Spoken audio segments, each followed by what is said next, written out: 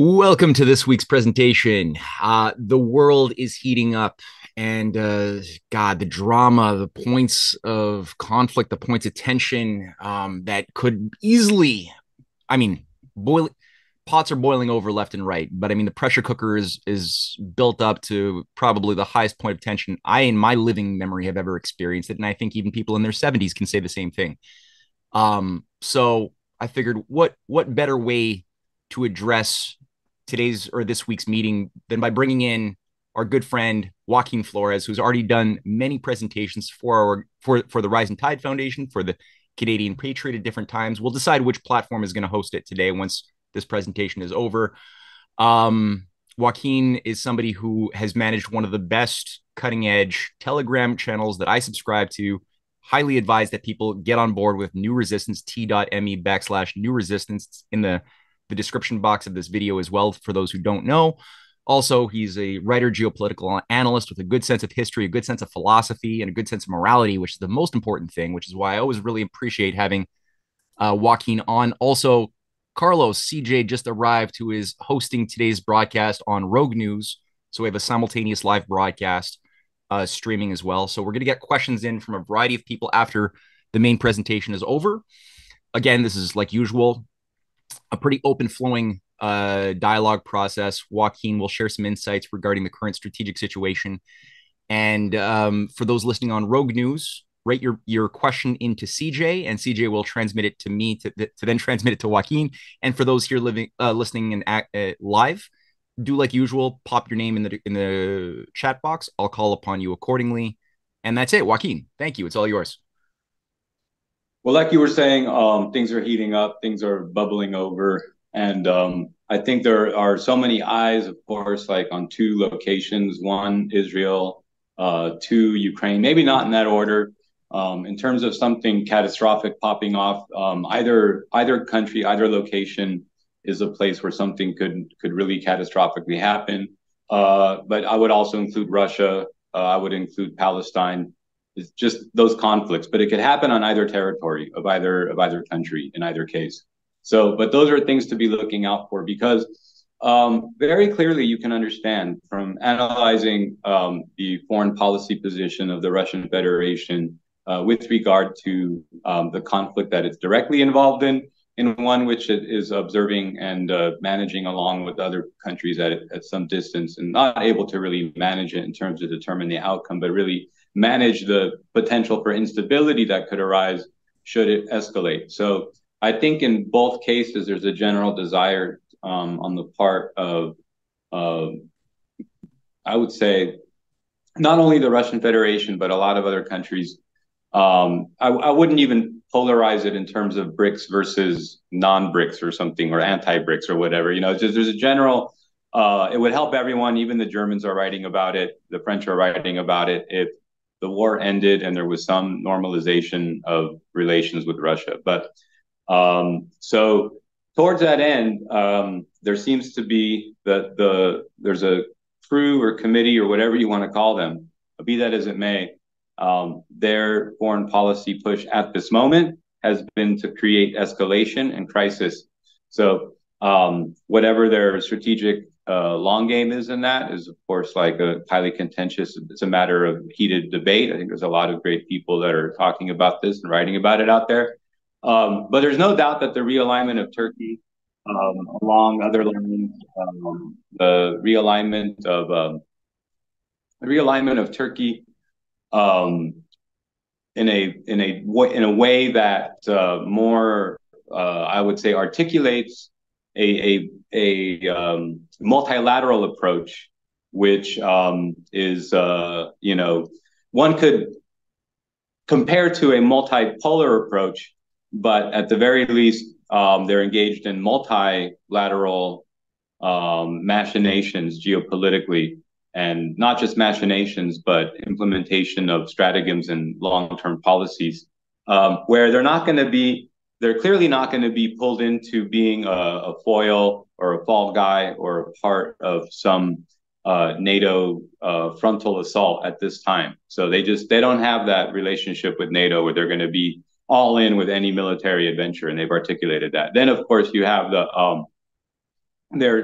desire to negotiate some type of terms with the Syrian government, and with those things, again, you have a group of people that are trying to make compromise. They're trying to get past the past. They're trying to say, okay, let's get things in a more rational direction. Before the, if we could reset like to before 2010 on a lot of these things with the relations between some of these states. So you saw we had subsequent to Syria being readmitted to the Arab League, you have the Saudis make overtures, you have the Turks making overtures with the Syrians about their relationship to a tiny part of occupied Syria, which Turkey still holds, and as a remnant of the Syrian war, which really isn't over, but it's like a frozen conflict, and there's still things to iron out, big time.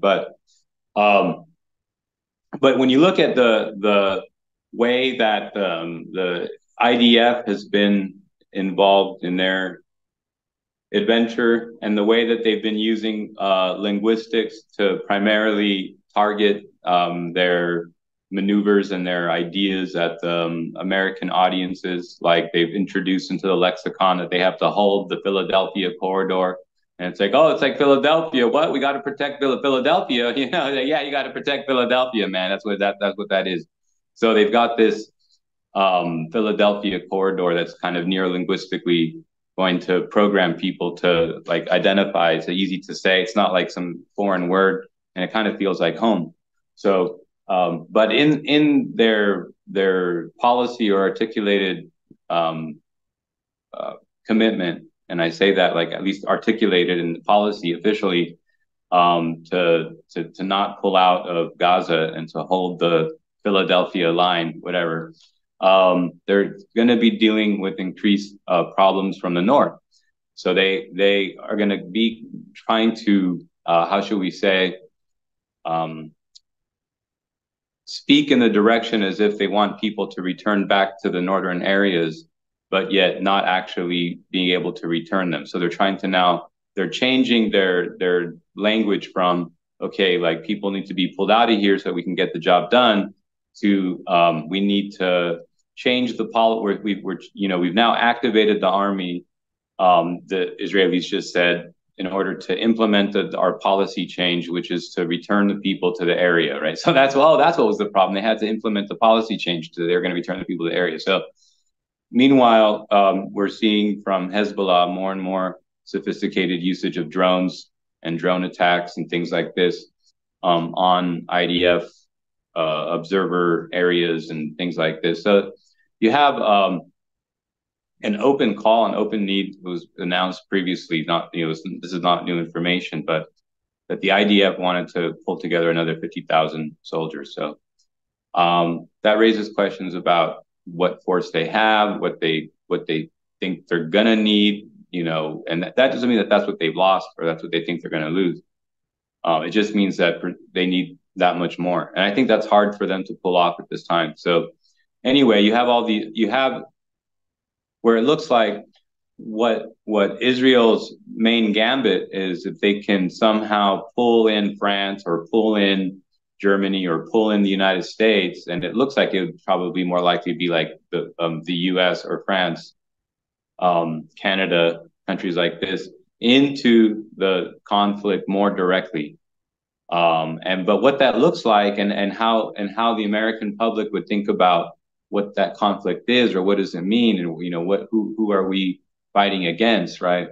Then it starts to become a very problematic subject, given that this is an election year where voters' sentiments about war are like, no, this is no longer any issue other than the center of American politics, the broad center, reaching deeply into the left, reaching deeply into the right, just broad consensus, but emanating from the center now is against war.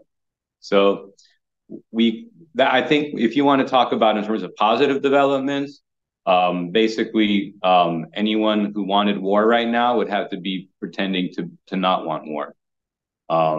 So when you think about that situation and in that light, any number of things are possible, Matt. But with Russia and Ukraine, immediately, I think it was just a few days after the Kursk incursion, I voiced my opinion that this was, that the Russians had been aware that this attack was likely to happen, that the press, that the Russian media, like on the day of the typical, like if you see like an outside looking in of a society, it always appears much more uh, uh, homogenous, and it seems and the way that things are likely far more likely to be like orchestrated in a society, given like the different ways that controls work in a society. It's like you're a little bit easier to see it on the outside looking in of a different society, even though the same rules largely apply to our own society, right? So when you looked into like Russian media, when you looked into like Russian Telegram, they had a whole like holographic reality of like, how did our generals, how did our commanders not see this coming and all this stuff, right? They had this whole holographic reality of like, oh, here's civil society having this like conversation about, how can we improve our military, and well, we're not always winning, and it would be, I think, difficult to like explain, maybe it was a decision was made that it would be much more difficult to explain that they just needed to pull back, like move backwards to bring them into an area that they could then, encapsulate them. And so I said that, I think August, just whatever, a few days after it happened. And I think people are still so pulled into the story, you know what I mean? Just the narrative, the hyper reality that, but only now, like, I think now if you look at what some different, like, people who are analyzing the war are talking about, like, you can see that they're clearly saying, like, yeah, like Russia set this up. You can see they had foreknowledge and they created the conditions and basically like lured them in, right? So it's good that now people are being more red pilled about that. It was a little alienating there for a moment to go out on the limb and say that at the time, but sometimes you're wrong and sometimes it pays off, and but just other people, when you're starting to see things and you're doing your own open source intelligence and you're gathering and you're sharing it with communities, like, use your intuition. Oftentimes intuition is dead on, as long as if you're following basic rules of reason and making reference to already known ways that things work, then it's very good to go with intuition. Mm. Yeah, especially when you have a sense that the actual financier oligarchy, which is trying to pull strings, are not fundamentally all that creative. And just in terms of the Kursk invasion, I mean, it took a lot of elements from something that was a provable failure 80 years ago when the Germans tried something obviously on a larger scale, but in principle, not that different, not different enough. And in terms of the Blitzkrieg invasion and the failure of the Blitzkrieg by not recognizing the tried and true Russian approach to absorbing your enemy in their hubris and then cutting them off, which was really a turning point in World War II. They just didn't seem to take any of these lessons of history and went full in. So now you got Lloyd Austin, who's going out saying, actually, nothing seems like it's going to change. That won't be a definitive factor in changing anything as far as the outcome of the war. Whereas just a few weeks ago, he was among the many voices saying, this is it. This is the great success story here. So what changed in the last 4 weeks? Like what resulting in this absurdity? Right. I mean, you had this. I remember because I was in the United States when the Kursk incursion began, and you had a media focus on it. And as that area that was like, they were kind of focusing. They were doing the kind of map progress thing for like the first week. After the first week, you didn't really have any of that, map changing at all. So then it was sort of, all right, well, let's not talk about the progress. Now let's talk about, are they accomplishing the mission, right? So they switched it up to accomplishing the mission. In terms, they stopped showing, in terms of linear progress on a map or, territorial acquisition, because that wasn't happening at a certain maximal point, just I think in the first few days or week. So then that's the way the story went. So after a couple of weeks, it just became evident that this was something that they were no longer interested in pursuing, or they had that already kind of sorted in their way that they wanted to approach this map is always possible. But it seems like there's always this pressure on Zelensky, and then generals or Sirski or whoever has to kind of make a statement. And one of the things that, as a consequence of this, whatever this was, you want to in Kursk, it's bizarre. Mostly it's information war. Mostly it's used as product. These are things that also parallel to various um, uh, strategic use of proof of concept, or proof is in the it's like this idea Hitler was doing too with his way of doing geopolitics. When they were at different points, obviously towards the end, losing support among different important people for them, and they would kind of plan adventures like this. Kursk was one of them. They would kind of do adventures like this to show that they still had what it took to do something, and then that and information war was even a thing back then, right? Because it was for them, they were making product for more important decision makers. It's questionable to what extent we even have decision makers that have to be proved something in between Western countries, as opposed to just the order going through, right? But I mean, I don't know how much leeway France or Germany really have to back out of this of sanctions, for example, against Russia, let alone putting all the NATO resources into the project. So they're nicely demilitarizing as a consequence, and it's not even clear that they're going to be in the position to purchase things that even it's just it's incoherent, incompatible with reality plan. That the idea that they would be able to rearm after this is just ludicrous, because as a rule they got rid of things that they were barely able to hold their like baseline strategic amount of such weapons, and they basically had given these to Ukraine. But the thing is that those and new ones would be insufficient in and of themselves for accomplishing aggressive actions against Russia. And then they would need to spend with money they're not making because of energy they can't afford because of the sanctions. So it's a very, very strange situation that Europe would be in, right? What do you think of Mikhail Khodorkovsky's messaging that he threw out there just a few days ago, saying that this was a test, actually, the Kursk thing, to see if Russia would attack any NATO country, with the logic that was put forward was that, well, it was so apparent that NATO was so active in guiding the process. Various NATO legionnaires from the West were directly on the ground, being captured by audio and video footage, that it was like a way to provoke Russia to see would they actually attack. And now that we know that they won't attack, he was saying that gives now us or we in the West an ability to go the extra mile in supporting long range precision missiles and other things that could develop more of an attack, more of an affront onto Russian territory. Do you think that he was bluffing, or is that actually a consideration behind what was No, done? it is a consideration. I don't know that he's bluffing. I think actually what he's saying, what he thinks, it makes sense if you break it down. Corollary to that point.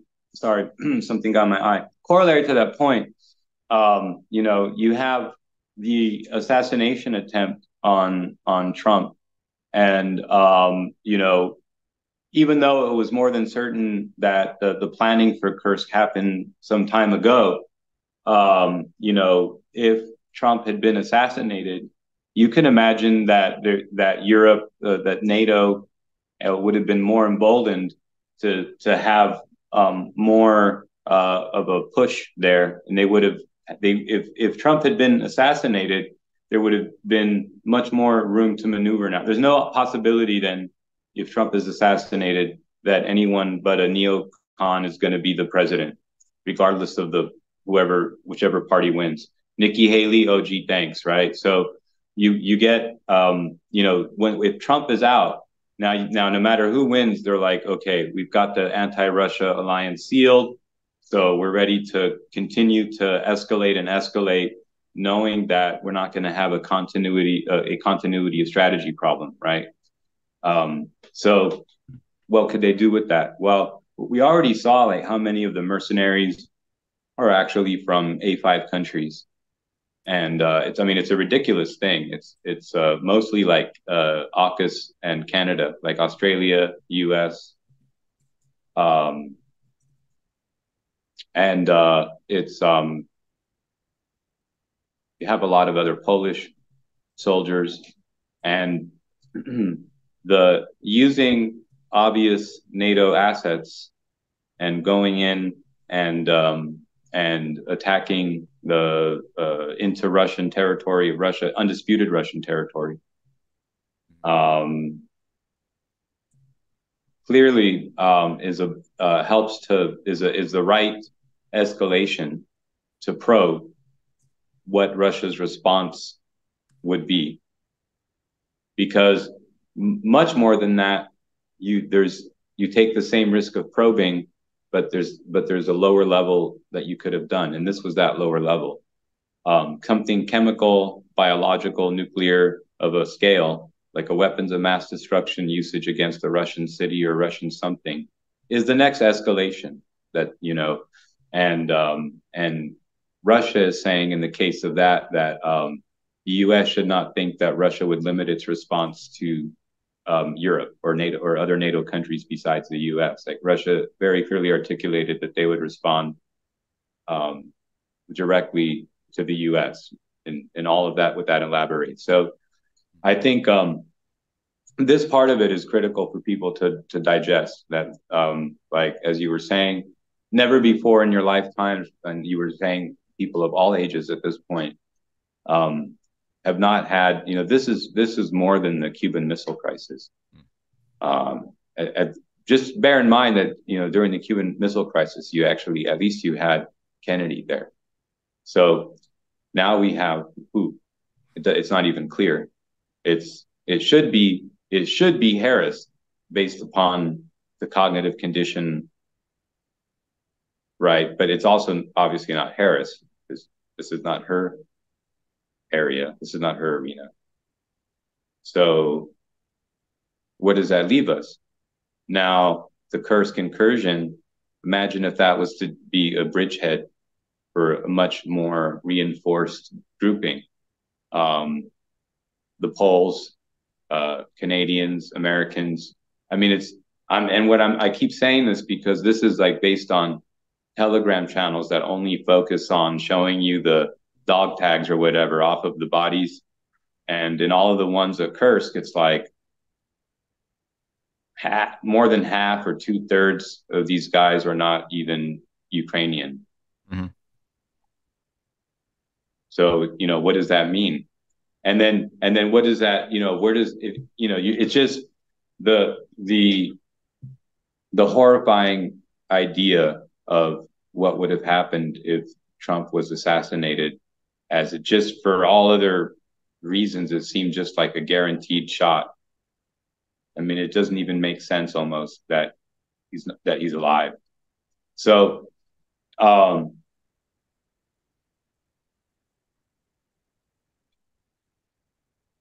that the alignment of Kursk had changed, after it was clear the point of Kursk and what, how Kursk would go, even in the planning stage, based upon their various models that they built about contingencies. The assassination of Trump worked against a very potential usage of Kursk, that they were not able to go with that plan. So of course, so just to kind of like review the three possibilities, or like that, not there. One is not in contradistinction to the other. The one is just about how Russia planned to fall back and use maneuver warfare. And then the other is that With NATO, the high usage of NATO equipment and NATO mercenaries indicates that one, this could have been a bridgehead, which the outcome of the assassination attempt could have had some influence on what they would do, what Kursk would actually be, what the point of it would be. And then even in the limited scenario that it doesn't serve that, it doesn't serve as a bridgehead for anything wider. It does to paraphrase Khodorkovsky, test the histamine response of the Russian Federation and kind of where are the red lines. So the countries make statements about, generally if you do this, we're going to respond. So then it's like, what does Russia's response look like, right? Well, it looks like they neutralized like 600 more foreign advisors and mercenaries in a separate strike. And this was also last week, so people probably all over that news. And this was one that the Zelensky government tried to say was 40 were injured, 40 were killed, and 60 were injured or something. But it looks like it was like 500 or more. Wow. And reports will still come out. And as Boris Rosen, Colonel Kassad, the Russian blogger, he says, like, look out for just how this thing works in the news is you just look out for when the news is reporting on normal, like training deaths and this, like, oh, helicopter went down. Like there's different ways that they cover these deaths especially when there's media attention or if the person who was killed had any rank of note and they need to say something. So that typically it'll be like a training accident, helicopter crash, something. But they happen in relative close time, like in the month or so that follows like the actual event that people suspect maybe that person was actually killed at. But the point is that a lot of war train spotters are pointing out that the number of NATO mercenaries in the Kursk incursion was super high. So that's just the takeaway, whatever that means. Like we laid out different things that couldn't. Right.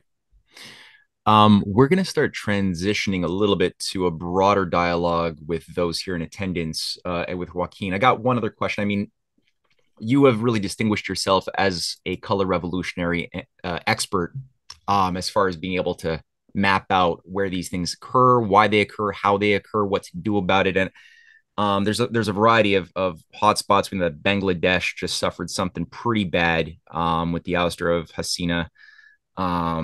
We got certain things that are blowing up in Honduras right now that I'd like to get your take on at some point. Obviously, Venezuela navigated through this, but it was very dangerous, still is. There's actually a siege or something on the Argentinian embassy in Venezuela that's underway right now, which is interesting considering what is controlling Argentina. But I guess with that in mind, you've returned to Serbia. Now, before you left, I know at the beginning of August, the Serbian president gave a warning that he had received intel that some form of foreign directed coup, possibly involving a mixture of military as well as of weaponized mobs, was underway.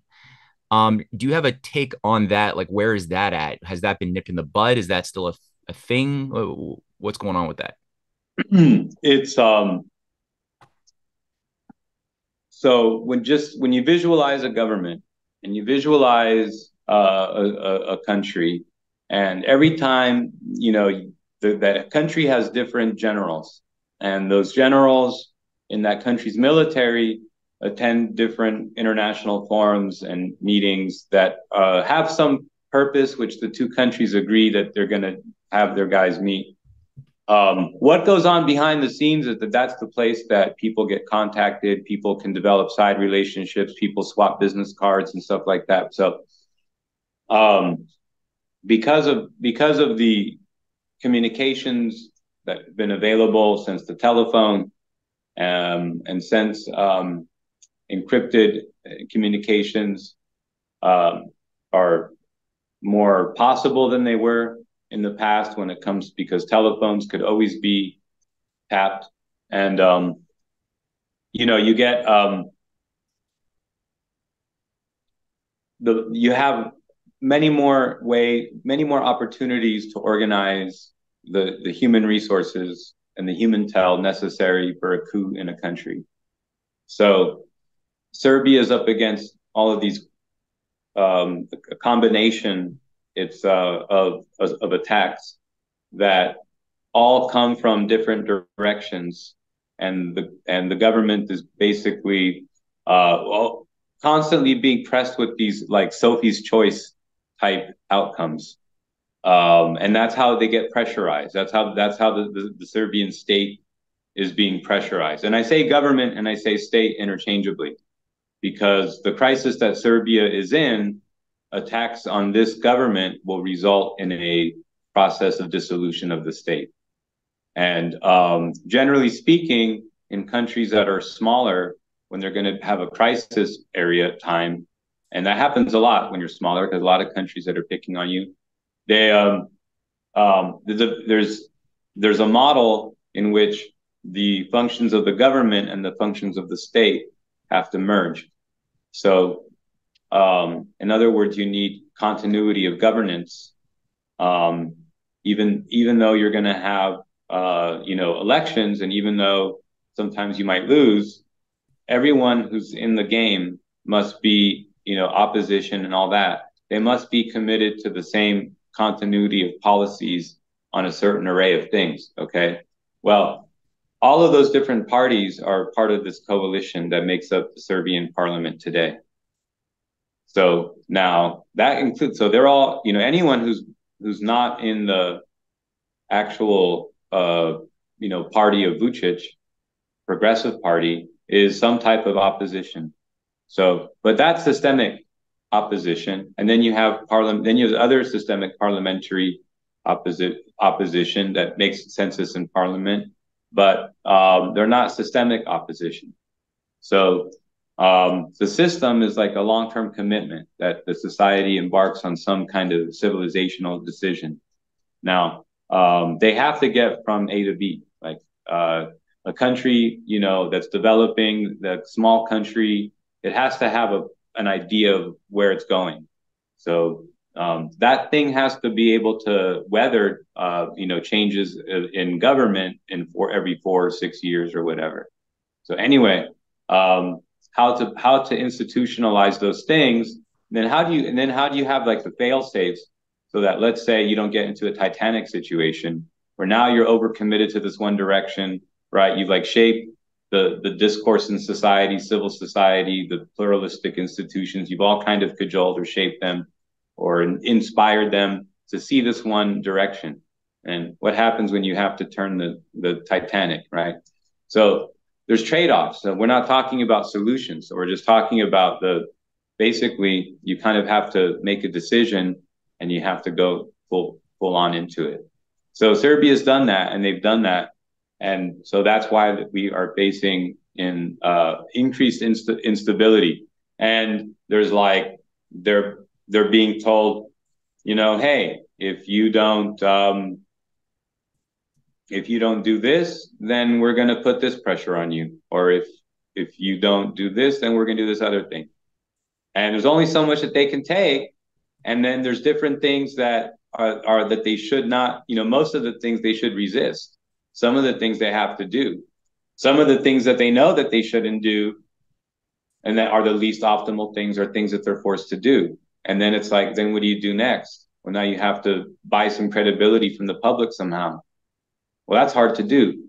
So anyway, this is a backdrop for like these color revolution scenarios, because it isn't like the government has to have some concrete or real desire to be the main obstacle in people's political lives.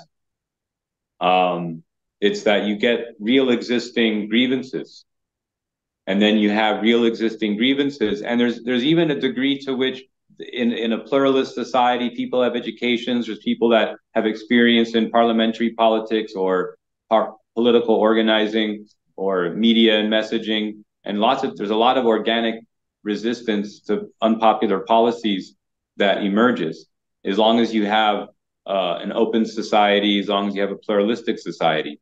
So the problem that happens is that if your society is open to the extent that people can just arrive on travel visas and then, live in apartments and then just start like meeting with all these different, real grievance holders, stakeholders in society that have real grievances, right? Well, now keep in mind that your other team still has all those different generals on their, in their personal phone numbers in their own contacts, because all that networking has already happened, Matt. So at that level, we're showing now these two different intersections where you have at the state level of like just a military summit or some type of meeting, even if it's to meet to disagree about things. Like now you've had human contact. So those generals and those people that, anyone who's basically met with an American official or has gotten, is someone that you would want to look at, but doesn't mean that you limit to that. Doesn't mean you want to harass those guys. It's very, very difficult. So, and you have to treat society the same way. You can't like pressurize society. You have to allow people to protest against things, and you have to use those protests as evidence to those that are putting the pressure. If you are trying to say, no, this is just not something that we can do. So there's like a lithium crisis in Serbia with this company Rio Tinto that's basically been in a fight with the Serbian government that they're years behind implementation on this Rio Tinto thing. And at this point, yeah, they haven't made a single dollar. And I was meeting with someone that was telling me that actually like the scam is something else. Like they all suspect that Serbia has no intention to actually allow Rio Tinto to begin in a meaningful way, and that that they were buying time with one group of investors, and that what the Rio Tinto group, that their real plan was that they didn't actually believe that they could actually get the deal that they were proposing either. So what they wanted to do was take the tentative agreement as evidence in an international court, like an international business settlements court, to sue Serbia for sitting on this deal and then suing them like billions and billions and billions of dollars, like $45 billion for the opportunity cost. So that's what a person, they wouldn't want me to give their name, but that's what a person was breaking down for me. What they thought, and there's really something to it if you look too, because that amount of money, something like 45 billion, is exactly the amount of money that Serbia made in the IT sphere, independent from the rest of the European Union, because Serbia is a tech leader.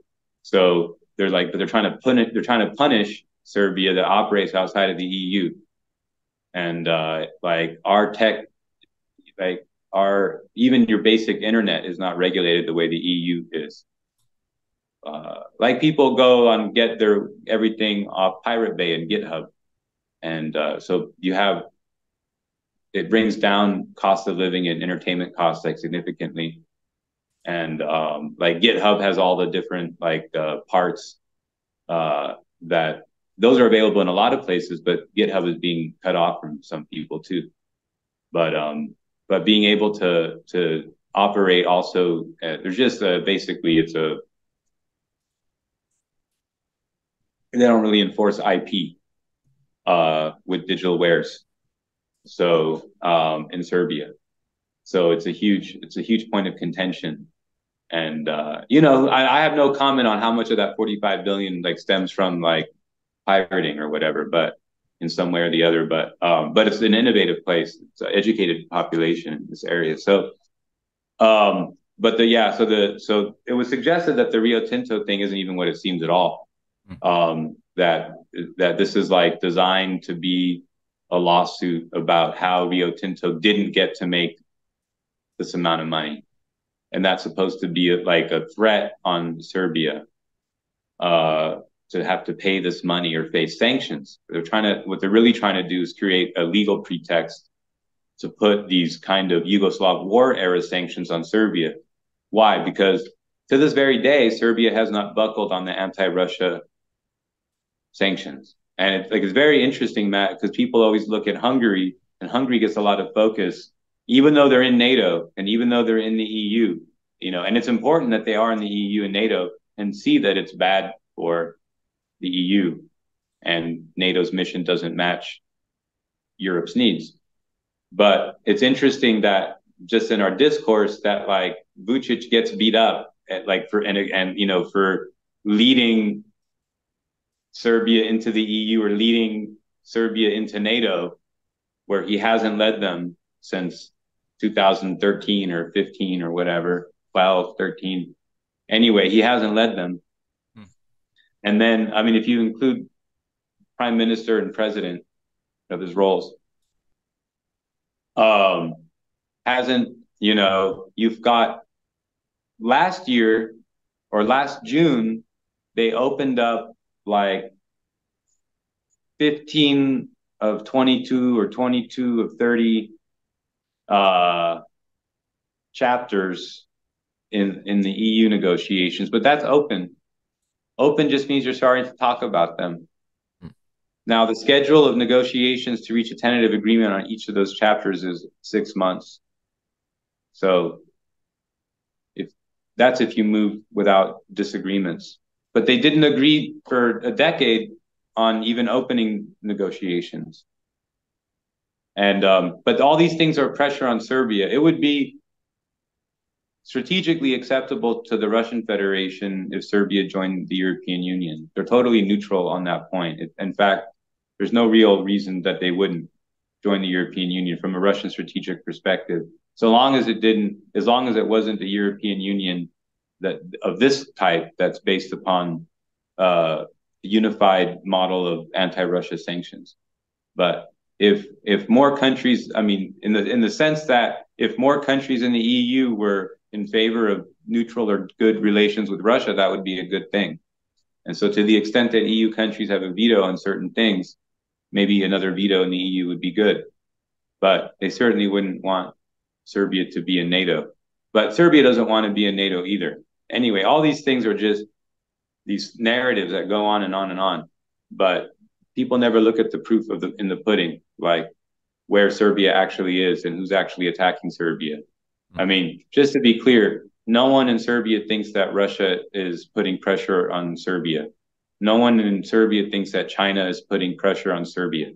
Everyone knows that it's the Western Bloc countries that are putting pressure on Serbia. And the only debate is like, how much do we capitulate or what do we do about it, right? So, I mean, that's one thing that makes color revolutions very difficult in Serbia now. They've already had one and they saw the consequences. They were like, one of the more iconic and definitive color revolutions from which we can understand color revolutions in many ways because of the technological factors and other things that were used. CNN and the internet was already around in the 90s. And this is part of like hyper reality. Color revolutions kind of depend on communications technologies of post mid-century modernity. Like you can have color revolutions, like you can talk about like proto color revolutions and velvet revolution. Some of the anti-communist ones as color revolutions, they are color revolutions. But when the technological dimensions that are like possible in fourth generation warfare really give and net centric warfare and as if you were to think of, for example, color revolutions as something within fourth generation warfare, then it helps to see it in terms of like, of course, there was always warfare, right? There was first generation warfare, second generation, third, right? And of course, there were always like coups and interfering with people's coups or fomenting unrest in someone else's country, right? But like color revolution really depends on technological, like you can talk about like the roots of color revolutions or the French Revolution, or you can talk about like how color revolution technologies were used like in the Russian Revolution, and things that are like formative to understanding or building upon that technology. But like in the modern or contemporary sense, rather, like color revolutions really are like the people in that country like have to be wrapped up in this in a soft power simulacrum, right? The people in that country have to be like wrapped up in a soft power simulacrum, right? And that had to do with this idea of the international community and all these things that are like not really household terms until like the 60s or the 70s. So let's transition here to the audience. I know some people have had some thoughts to get out of their noggin and throw at you. First one who got in there early was Chris. Chris, you're up, man. Thanks, Joaquin. Thanks for all your work. Um, I don't know if you could comment on the tenant fiasco and just address this stuff. Like it's hard to believe that the timing and the way this comes out. I mean, it's ridiculous, and I have this tendency to believe that Trump has the binder, and somehow the Russia or somehow there's these white hats that are one step ahead of everything that the black hats are doing. And I want to believe that things aren't going to get more hyper real. I want to believe that there's going to be an end to this. But maybe you could disabuse me of this idea that somehow a good faction has gotten hold of the plan and they're working the plan within the plan, like how this plan is working within the plan, and if that's even possible, if that makes any sense. Thanks. Yeah, that's a good question. What particular part of the plan do you want to inquire about? I mean, I'm thinking about people who are saying there's a continuity of government, that Trump has this binder, that he's somehow staying one step ahead of them, like maybe he has access to their communications, that kind of thing. Is that even possible? I mean, Yeah, I it mean, does you think seem the about way the things are playing assassination out, attempt, right? You think about the assassination attempt, right? Trump had a very strange phone call with with Kennedy right after the assassination attempt, like the day after. And Trump tells Kennedy, so what happens is very strange, is that we're seeing the phone call from Kennedy's perspective because supposedly they were doing some campaign shoot and Kennedy said, just keep the camera rolling. He takes the phone call from Trump and Trump says, hey, Biden just called me. Yeah, he was real nice. He said, how am I doing? But he also had a question. He said it was real interesting. How did you know to turn your head at just the right time? So, right. I mean, it's to me just inconceivable. But you know, the chances of turning your head at just the right time, who knows? But I mean, if you had information to tell you that how that shot was going to be taken, I don't even know how that would work. But yeah, it's but certainly there's two models that could describe Trump um, and any successes that he may continue to have. You know, and they're not necessarily totally counterposed to each other because they can kind of meld or blend into each other. But one is that he is really a systemic opposition figure, but there are enough people that predate him in the military, in intelligence, that see from a systems analysis perspective, like which direction this American policy is taking us over some cliff, right? That is then, and so then they're just certain that that can't be the policy that we have. Let's say a preemptive nuclear strike on Russia or something like that. Who knows what, right? So who knows what they're trying to prevent actually? So now, if this group would already be, needing at least some uh, sea change in policy, they would definitely need to have this, what we're seeing with Trump. Now, simultaneously, the managers of the power elite that have been our political leaders and the corporate leaders and big tech leaders, all the oligarchs, they've been trying to keep it together on this agenda that was more based upon the continuity of transatlanticism and globalization. So between transatlanticism and globalization, they had these were the policies to pursue, and these are the things that are going to be the winning successes. And that has like underscored much of their thinking with what we call the globalists. But globalization is their theory of the globalists. So transatlanticism is very strongly part of this. It's integral. You can't have globalism without transatlanticism. You can't have transatlanticism succeed potentially without globalism, because they need to have that. Globalism includes soft power, and it's just this default thinking that the West is advanced, is the West is correct, the West is the right path, and all these things. Just culturally, from TV shows to pop culture to geopolitics, popular philosophy, standard of living ideas, whatever. Just that's the model.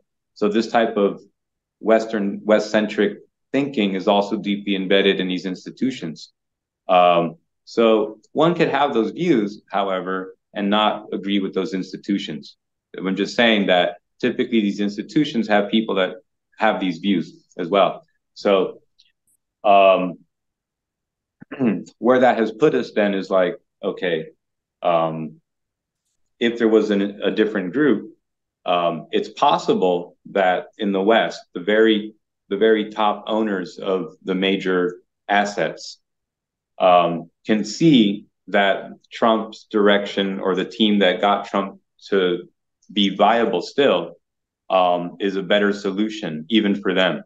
It's possible that they can see that Trump is a better solution even for the very powers that be in the West. So, and like I said, these are not either or. Like, it could have been a long fight, it could have been an achievement that happened recently, but it could be that even the very leaders in the West are starting to change their view about the utmost limits of resetism or the utmost limits of globalization. They need like a different perspective or a new paradigm about how to continue staying in power, like without thinking that they can rule the world, right? So in other words, like just how companies have downsizing, and even that downsizing, if they can show they're going to be more profitable, actually can increase the stock value. So likewise, they're like, how can we trim the empire, or how can we refocus our messaging and kind of refocus our whole reason for existing, maybe abandon, maybe dump the Middle East, okay, dump globalism, dump Europe, dump transatlanticism, right? What are the things, how does that work in that context? So that's kind of like the two different possibilities with Trump. But in either iteration, you can see that there's even, Trump recently spoke about the direction that sanctions against Russia and Iran have gone. That doesn't really solve the problem. That actually is not the solution at all. So he talked about getting out of sanctions with those countries, I believe. So this is all, of course, something that would allow the United States to have some type of another angle to integrate into BRICS, potentially. With the United States, like this idea, see, one of the things that's and I'm glad you this question, just broadly, this idea that it's good that the dollar is going to be like down and out. That's not what countries that are pursuing, mixed currency baskets, countries that have dumped the dollar somewhat only to diversify their portfolio. Like, they still don't want to see the dollars that they hold lose value, and other things in their portfolio are also quasi dependent on the dollar and what the dollar, how people think of the dollar. So no one really wants to see the dollar take a nosedive. And I think now that it's been made clear that there is the possibility to tank the dollar, it will get the people whose job it is to value the dollar by how much of the dollar exists or how many dollars there are, to start thinking more soberly about how they value that dollar or how many they have in circulation or available hypothetically in a binary digital sense. And so that's the type of leverage that BRICS and developing world has now on the IMF. So you can think of the IMF as being one of the main institutions that's propped up the dollar as a developmental scheme for decades. Among there's many other the treasury bond systems, treasury bond sales, but no, the thing we're just saying is like no one wants to see the dollar destroyed. Yeah, that would be very bad for everybody. But it would make sense if the dollar had a value that was closer to its real value. We got a few more questions. We got Jerry, CJ, Monty, Rick. So Jerry, you're up. Oh, thanks, Matt. And thanks, Joaquin, for this wonderful opportunity to pick your brain. I wanted to ask you a question about Germany and the recent elections they had there. I know there was two of the states had state elections, and it seemed it was a big upset, and there was big gains for the alternative, the AFD, and I forget her name, Sarah. I can't remember her last name. BSW. Yeah, Wegener, the left party. Yeah, Sarah Yes. Wegener, the left party. Yeah. Yeah. So here in Canada, our major media, on the one you read an article and it says, oh, Germany's going to the far right and they're trying to scare us. And then the next article, they try to scare us and say Germany's going to the far left.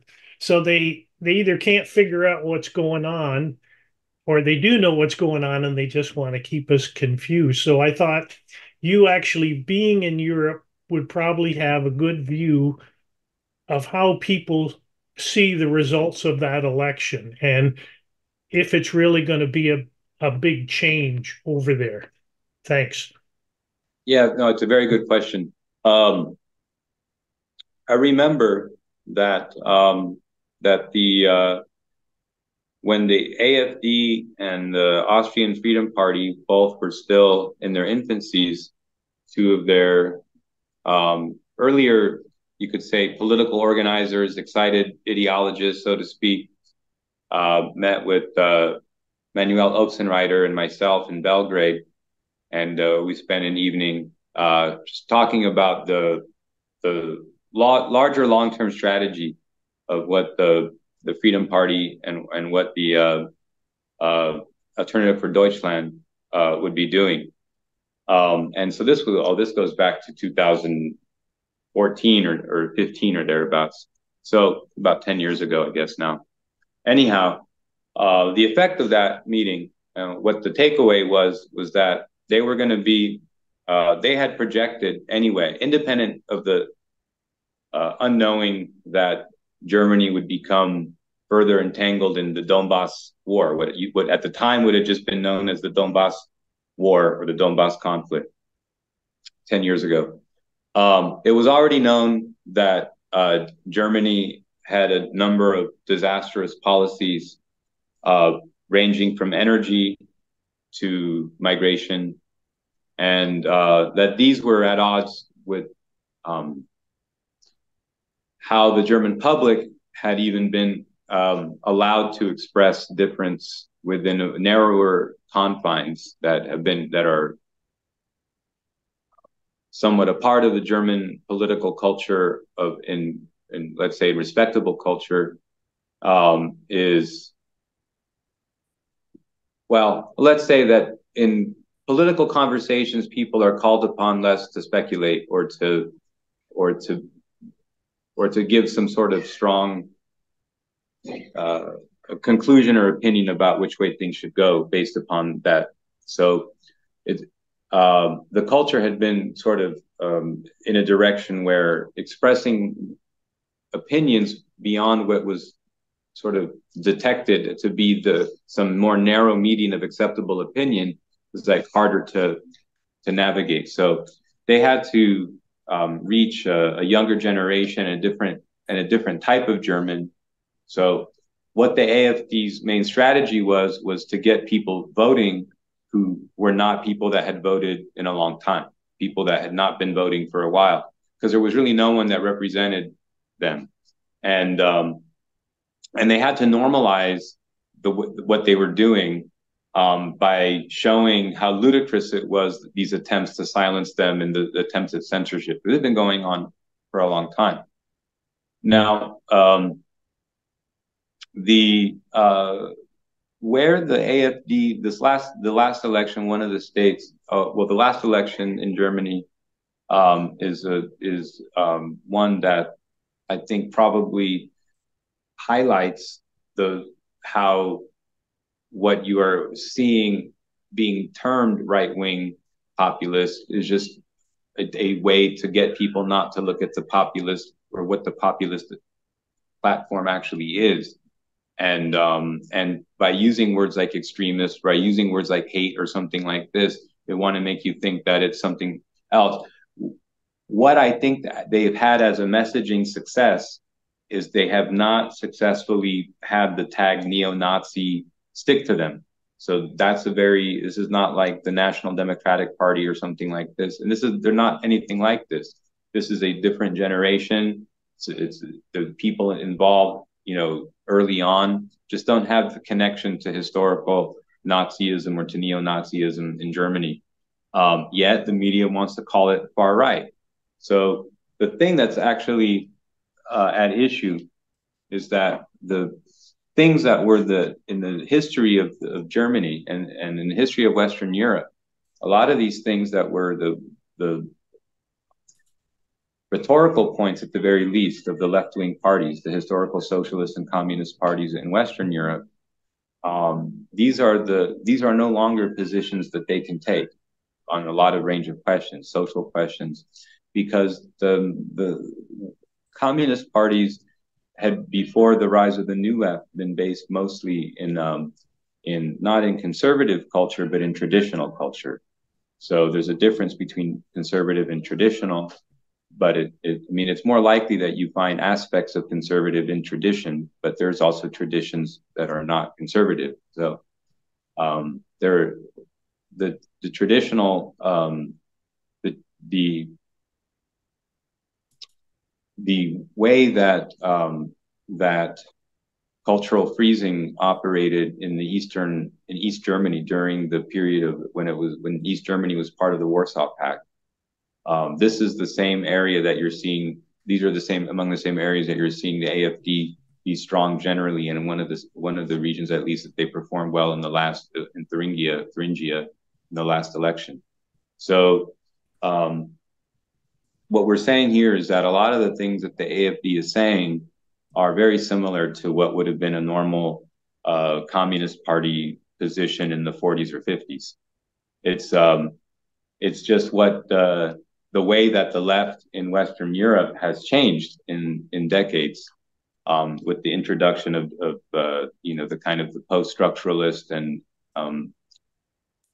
critical theory and post-structuralism have had a very strong influence on the Western left, on Western Marxism, and the focus on gender, on Freud and gender and intersectionality. And there's a lot more subjectivity to their understanding of exploitation. Whereas, in the old model, the old left, which are areas that the AFD is able to pick up from people that simultaneously are looking for a populist politic, one that reflects a general rejection of the status quo, including whether it's the communists or the Western German bureaucrats and corporatists. This is a different generation altogether. So, but where you've had this, where you had so much of the industrial parts of Germany and the parts that made Germany post-unification so wealthy, were the parts of the industrialized parts in the East. And whereas in Western Germany, you have more of a, we're generalizing, of course, but it's stark, more financial services. And anyway, and the service economy. So the eastern parts of Germany that were part of the Eastern Germany, when it was East Germany, um, people have seen the market decline of since for decades with the way that those industries were sold off or shut down. The ones that stayed open until recently, now those are in jeopardy or have shut down because Germany is paying 1.65 or 1.75 times the median price of energy of G7 countries or G6 countries. Why should Germany be paying almost double for energy? Well, they're supposed to be, besides the United States, like the productive juggernaut of Europe. So, one of the debates that's emerged in this sort of transatlantic panic has been, where did we actually see Germany in all of this? Because on the one hand, if you're really going to actually defeat Russia militarily, even in a conventional way that would follow the plan they were talking about, like it would be something that just hurt their economy and cause people to be mad at Putin and vote him out or something. So even for that to work, you need a powerful Germany. But all of these policies and plans we see are weakening Germany. So it seems that they're very concerned that if Germany had more access to affordable energy, or if Germany was that they would actually on their own volition be closer to Moscow geopolitically. But that just speaks to a different logic. And so then it's like, well, why not allow them to do that? Right? I mean, if that's what they think is better for them, and so then what are we imposing on Germany? Anyway, but yeah, these are all like the themes in the background of this election. CJ, I don't know if you're asking the question for yourself or from one of the listeners on Rogue News, but go for it. Yeah, wonderful. Joaquin, thank you for a great conversation. Am I coming across okay?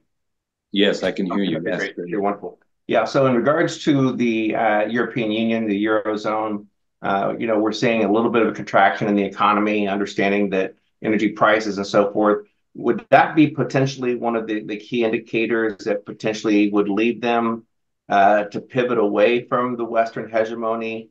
The BRICS, they continue to expand. I think Turkey just announced that they're willing to join, which basically would remove them from NATO. So the G7 or the insolvent seven, whatever you want to call them, is that potentially a key to them pivoting away from Western hegemony, and in particular with the policies in Ukraine? Yes, I think that it's a very good question. Thank you for it. Yeah, I think you're spot on.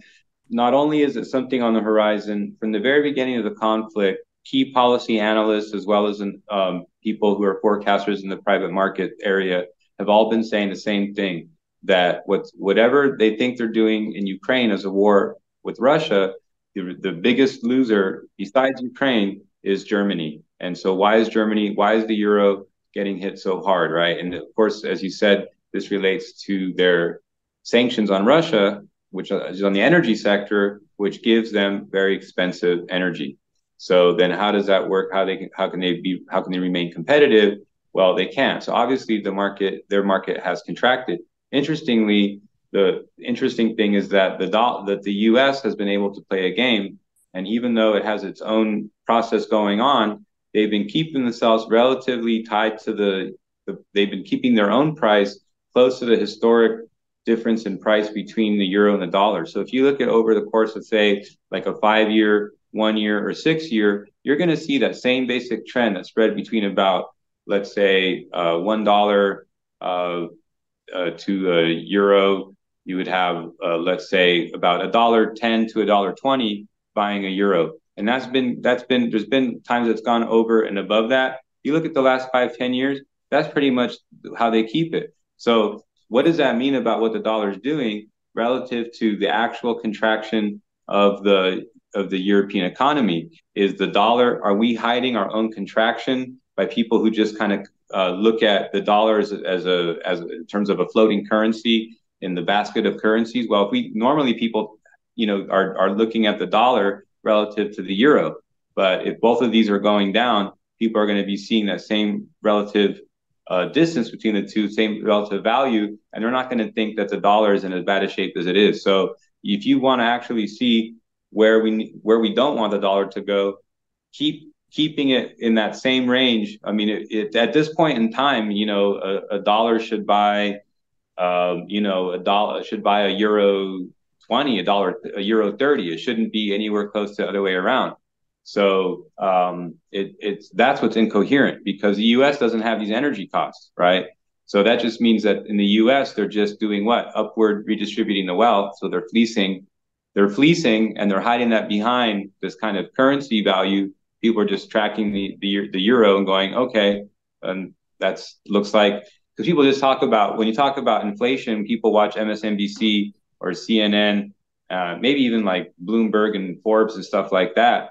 People are always looking at the euro, and they do talk about the Nikkei index. They do get into yen. They do get into the renminbi, the yuan, but in terms of how the cultural aspect and how viewers are typically following the Western economy as being the center of the economy. So a lot of that peripheral stuff is not noise. People who are actually looking at changes between the yuan or renminbi and the US dollar are the ones that have seen like the biggest changes in the past 5 years. If you go like 5 year, 1 year, 6 month, and you try to take the micro trends and you're trying to extrapolate shorter periods, and you want to compare those to the patterns that you see over longer periods. So I think I think that if since these policy analysts and government insiders in Germany and France, et cetera, have known that this will happen, they're complicit. So for them, I mean, they've known and they've informed the government, so the governments are complicit. I'm not saying that the analysts are complicit. Strike that.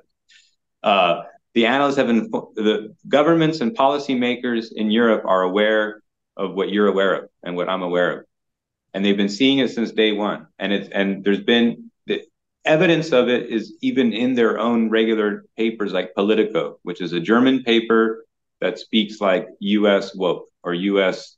transatlanticist geopolitics, but it's a German paper, and they've gotten it out there. Like they do have ways of communicating that they know that it's damaging their economy. So now when you see Bloomberg or Wall Street Journal, they don't even hide it anymore that the European economy is suffering.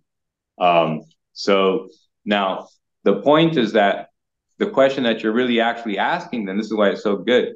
This is a question about agency and sovereignty. Like, do the leaders of these Western European states actually have the sovereignty to change the direction? Or are they so much puppets of simply the Washington consensus that they're going to drive their own people, their own countries into the ground? And that, to me, that's just crazy, because that opens up like a broader question of like, what if they ruin those economies and drive them to war? Like, because that would be the double whammy. Well, a lot of people have been warning about this for a long time. I mean, I remember seeing people like Gerald Celente like 20 years ago saying that when the elites can't think of the next way to make a buck, they start a war. So that's where I'm thinking. Thank you. All right, I know you have to get back to the family, Joaquin, so I know we're running slowly out of time here. Do you have time for one more question? Yes. Okay. Monty, it's all yours.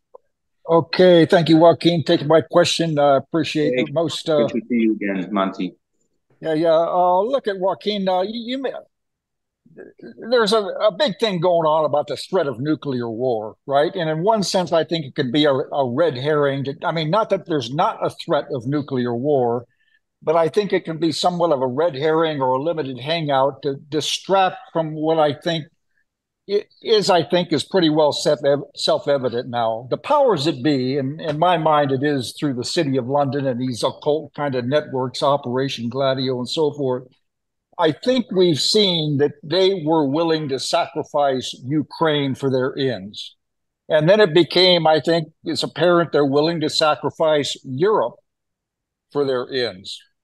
And I might agree with you that nobody wants to see the dollar collapse, at least within these power structures. But I think, like Lyndon LaRouche said, it's inevitable and it's imminent that it will collapse. I mean, we're looking at 4 quadrillion in outstanding derivatives, $36 trillion in debt. And I think these wars that we're in are hastening that. And as LaRouche also commented, at the time of this collapse, we can either save the paper or save the people. And I think the next game plan is, given the way things are going against, they're not winning in Ukraine. I mean, things are looking bad from them on all fronts. I think it's come a point where perhaps they're willing to sacrifice the United States now. And what I mean by that, the failure of the dollar system is inevitable, but what would make it sink it home as being fatal is the inability for supply chain logistics through China in particular to act as a means of recovery. Because the United States doesn't have that capacity by itself. So with the forwarding of NATO and everything in China, I think that might be their next move. And I'm hearing that from various sectors at this point. Could you comment on that, please? So just to clarify, on the contingency of the United States being the sacrifice? I think that's what they're looking at right now. In other words, initially, I think they were willing to sacrifice Europe and maybe the center of power in the United States, which they can still control. But the United States is more and more coming out of their control now as people are awakening to what is happening on the world stage. So I think the willingness now is to sacrifice the people. In other words, eliminate any potential through forward basing of NATO to shut down the supply chains out of China, which we are and the world is utterly dependent upon. I know it sounds crazy. It's something like a Samson option in one sense, but I don't think who's calling the shots is necessarily within the United States. I think there's a higher role of players, whether they're on the way out the door, they recognize they're failing. They recognize it's the end game. They recognize it's an existential crisis. So I think their last hope is to cause chaos within the U.S. And that could certainly, I mean, this collapse is inevitable. And our only hope out of this financial collapse is a restructuring of manufacturing, of trade, of development. So the oligarchy basically wants to eliminate the potential of that happening. That's my view. Okay.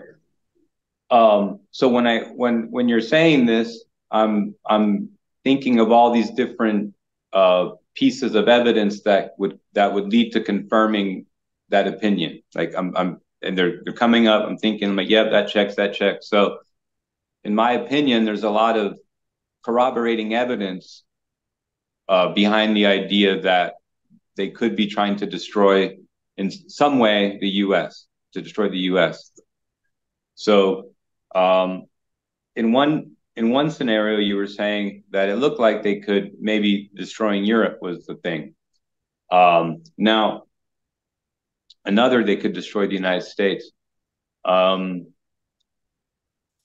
think that wherever that whenever there's a country that they're going to be tearing down and deconstructing and kind of making all that money off of the chaos and vampiristic stuff on the way out, kind of, to shake all the bananas off the tree while the tree is going down, right?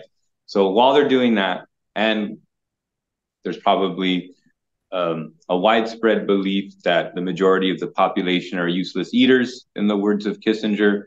So it would make sense that there would be some type of Malthusian agenda in some way oriented at population reduction rapidly. There's many things that are possible in their plans with regard to this. It would seem to me that the necessity of being in possession of a polity which gives you access to massive military assets, that gives you access to massive military assets, is still a primary target or primary thing to achieve or to hold on to. So if they were not going to be based in the United States, there would have to be some other region that they would want to be going to. Now, another very pertinent point that you made is you're separating these people who can leave the United States and rule from somewhere else, right? I mean, they might have been born in the United States. A lot of them have U.S. passports. A lot of them are American citizens, and they might even in some way feel American. But we know, I mean, just look at the real history of the world. Like, look at the Armenian diaspora. Look at how they betrayed, Armenia so much. Look at the politics of just when there's mass populations of diaspora, you can see that people can simultaneously feel that there's something and have some sentiment or some part of their culture shaped by that. And on the other hand, out of personal interest or some vision that they're just going to be building somewhere else now, and then just leave the country behind. So the very top elite are even less nationally sentiment because they've always grown up in more global, they grew up, they grew up actually in Paris, and they had an au pair, and their family was just like Anthony Blinken's family, right? Like he went to school in France, right? Like these people live in different places. They have different passports, and those passports are more like various legal or tax games that which one helps. Well, if you get charged with a crime, better to be an American, but when it's time to put your money in a bank, better to be Swiss or better to be Cypriot or whatever, right? So for them, the country doesn't mean the thing that it means to people that have this attachment to the history and the land and the culture. So in that sense, they're globalists. They're globetrotters. They're internationalists, but of the elite type in this kind of global bourgeois sense of the word. Now, I would think that they would have. So I do see a lot of the trends and many of the policies and plans that still ongoing, but were definitely kicked into high gear in the U.S. Definitely seemed like it was based on fleecing. It seemed like one big hedge against the outcome of the U.S. Now, but to me, that means that they would have. I think that they had intended to fully take over Russia.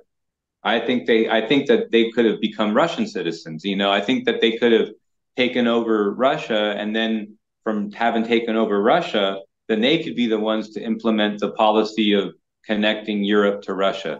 So then they would be the ones that control the mega complex, and the U.S. They would have left behind.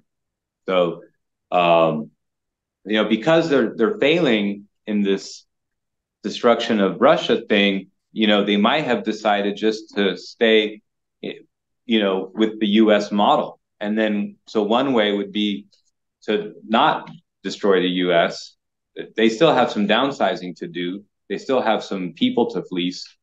But if they can avoid being removed from power, at least give back enough to stay in power, they'd be wisest to try to consolidate things in an area that are within get away from the idea of, let's say, the U.S. as world police or global enforcer, and sort of reassert like a Monroe Doctrine 2.0, and really focus on Latin America. And then, so think of all those resources and assets they can pull out of the Mideast. Think of all those assets and resources they can pull out of Ukraine, out of Israel, out of Indochina or the Pacific. And imagine if all of that know-how, energy, bureaucracy, military, investment, if all that was focused on Latin America. See, that's something, they have multiple ways to get there. They can travel by sea, but on coastal routes. It's not like transoceanic travel. They can travel by land. They could build a railroad system that connects the U.S. all the way to the southern tip, Chile. They can go from Alaska to Chile, right? There's all types of rail projects that can be done.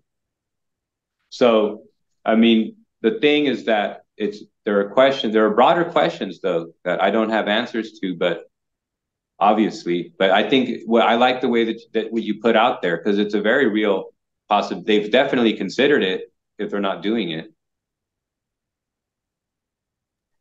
Yeah, thank you. I'm reminded of the Knights of the Golden Circle. They had a plan at one point to basically install a confederacy around Cuba to control all of and that might be their intention. And when I talk about destroying the United States, I'm talking about destroying the idea of it. In other words, a traditional American system of political economy.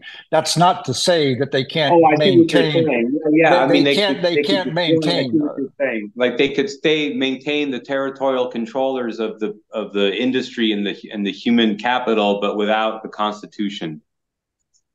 Yeah, without the potential for recovery, it's manufacturing, industrial base, and cooperation, a harmony of interest amongst other countries. In other words, just complete chaos. Just complete Right. Yeah. chaos. No. Yeah. There's a lot of way for individuals to make money that way. I Yeah. think they would just need a more stable, predictable place in the world to invest in. And I think that if you go into the 80s, go back to the 1980s, they were expecting that they could, do that in China. But, if you consider like, let's say Tiananmen to be a showdown of some kind in the post Tiananmen, they didn't get their way. They didn't get their way. So it's like they have been looking like, oh, can we get into China? Can we get into Moscow? And it was like, oh, these doors get slammed, even though it looks like they make these big headway and they get their hands in there. And then, they don't take over. So, Yeah. Thank you, Joaquin. I look forward to seeing you back on Telegram. all right, you got it. Yeah, I know we got to round out. I know for myself, I do think about this a lot, and I share your concerns, Monty, and based on what you just went through, Joaquin, in regards to that, like the way I sort of see it is that there's two sort of possible currents, or not possible, but truly active currents within the Republican sort of MAGA groups that would be inclined to vector around the figure of Trump. And on the one hand, you have this positive McKinley Lincoln sort of tradition, which is being revived. And I think that does speak to the majority of the people who resonate with this hope to reject the globalist transhumanist thing and restore some real sense of national sovereign behavior with a healthy a healthy Monroe Doctrine for Latin America, to work in harmony with other nations of Central and South America and Mexico for development. And then you got this other thing that Monty you just spoke to, which for me I shudder at that aspect of it that represents that Knights of the Golden Circle KKK revival orientation of a libertarian empire managed by a new transhumanist elite, but with a different, more Palantir, Elon Musk type of, one-stop shop, new currency that's tied to your behavior. That's not that different philosophically from their liberal counterparts represented by Harari and other things. Totally share that deep trepidation that you've just expressed. But we'll see. I mean, the fight is on. It's clear that you could define these different opposing paradigms that are clashing and vying for influence in the new system that will be brought online, and which one that's going to look like is underdefined. So hopefully we can do our part to make sure that the the one that's actually in tune with natural law takes the edge.